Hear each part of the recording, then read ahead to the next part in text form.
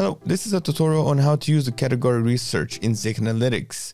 So first things first, you come here on the left and click category research. You will open this page with these filters. So let's go over them. We have a search bar and then we have a drop down with the main categories. And once you choose the category, you can place a keyword or a subcategory in the search bar and look for it. But let's go back here to the filters. So you have the listing type, the condition, the shipping location. So this is where your product is being shipped from. You have the price with the minimum and maximum price range, the feedback, and exclude phrase. Exclude phrase is basically, let's say for example, you're looking for smartphones and you want to exclude some words such as iPhone or Samsung. Then you would type here these models like iPhone or Samsung. And to exclude more phrases or more keywords, simply separate them with a comma like this and have more refined filtered results. So you just type here the word that you want to exclude and the results will come out without this word. Now you scroll down here and then you see all the main categories and the subcategories. For example, we have art and then art drawings, our sculpture, our photographs, our posters, our prints, and so on. And you can always click more here and look for more subcategories. Up here we have the stars, which are the ratings. But keep in mind that doesn't really mean much because you should try all the products that work best for you.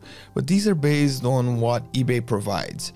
So let's see how it works. Let's find a category, for example, cell phones accessories. And then you go for subcategories such as smartwatches. And then you click it. Once you click it, you're going to see up here already smartwatches on the search bar. And then you click here on the right, search. And what happens is that ZIK pulls all the information of this category and the subcategory and shows you here, as you can see here. So this category has this sell-through rate, and these are sell-through rates and stats from the last 30 days. Then after you see the listings, sold price, the total watchers, and then you have the successful listings, the average product price, and then here is just a reminder of the category that you are in. So cell phone accessories and smart watches. Down here we have the products and the seller results. So in this column here we see the sellers, and this button you can scan the seller and see the products. This is the amount of feedback. This is the amount of sales the product had so far, and here's the photo. Here's the product's name.